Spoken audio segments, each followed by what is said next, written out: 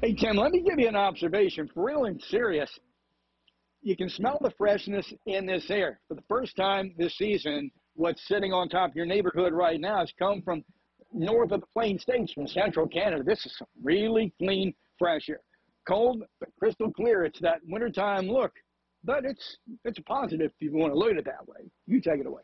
I know exactly what you mean, Marty. The two times you can always smell the air, this time of year, like Marty just described, and in spring, when people first start cutting that grass. So I know exactly what Marty's saying, and you'll smell it as soon as you go outside as well. Phil Kosmicki is checking in with 37 degrees in Westminster, and that chilly air, the Arctic feel, is coming in, and it is bringing in those colder temperatures. That north-northwest wind is sitting now at 11 miles per hour. It's pretty steady now. High pressure is solidly in control at 30.52. That's the barometer reading. 45 degrees with very dry air. The dew point only at 20. That is really a wintertime setup there. We're looking at temperatures across the region in the 30s across northern portion of the state, 37 in Westminster and in Hagerstown. We have 40 degrees in Cumberland, 39 in Elkton, 45 in Easton and in Ocean City, 43 in both the state capital and the nation's capital, D.C. Winds coming in from the northwest at 21 miles per hour. We have 24 mile per hour winds up in Elkton. So we have a breezy afternoon, certainly not as blustery as it was yesterday, not as gusty,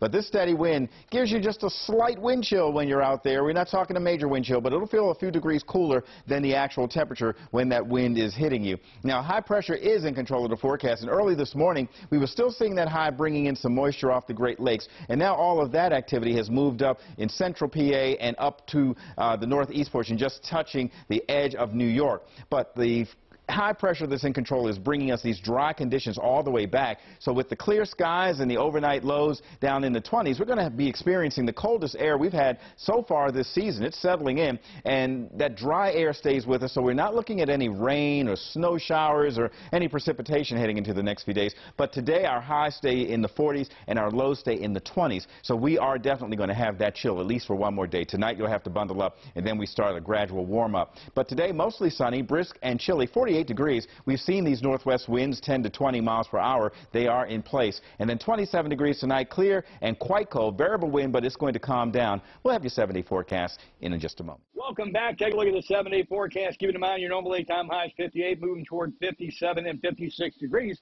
So by the numbers, we're going back above normal as we move through the weekend and almost in the next week. Take it away.